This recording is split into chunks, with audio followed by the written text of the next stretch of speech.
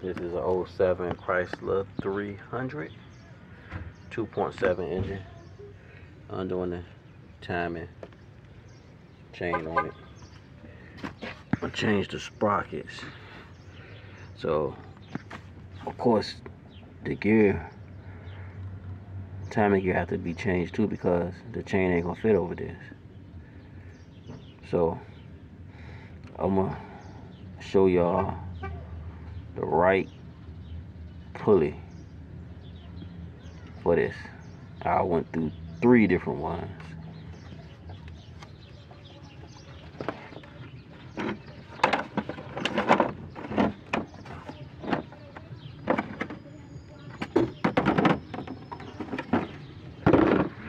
Got it from Advance. Kit 43.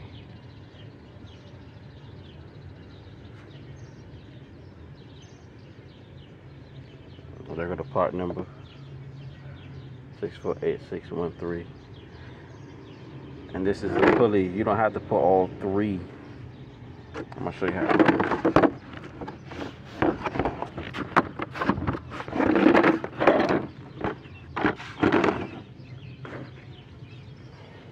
You know, the black pan piece is here, and you got these the long ones. You don't need the long ones.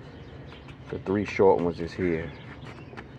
And then of course you got the screws that sit here and the plates.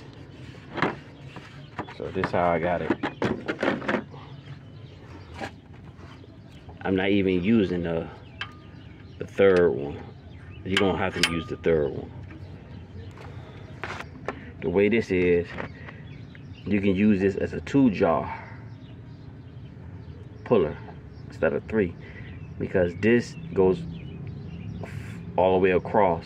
It's not shaped like a Y, but you can put it has an option where you can put another claw here.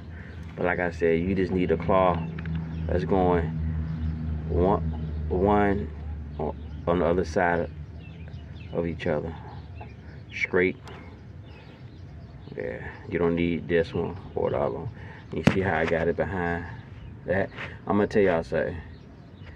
It's gonna seem like when I'm turning with this wrench, it's gonna seem like you might get to a point where you be like, oh, I don't want to break nothing.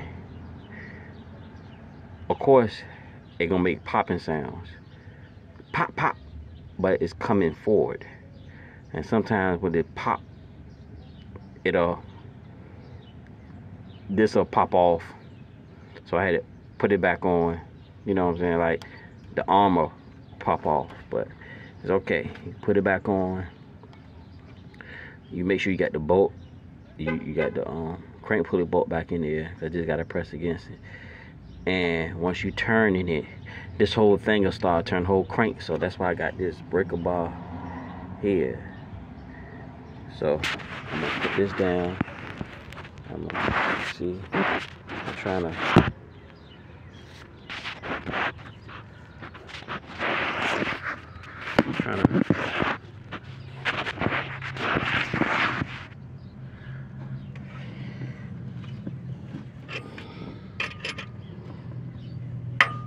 Hear that?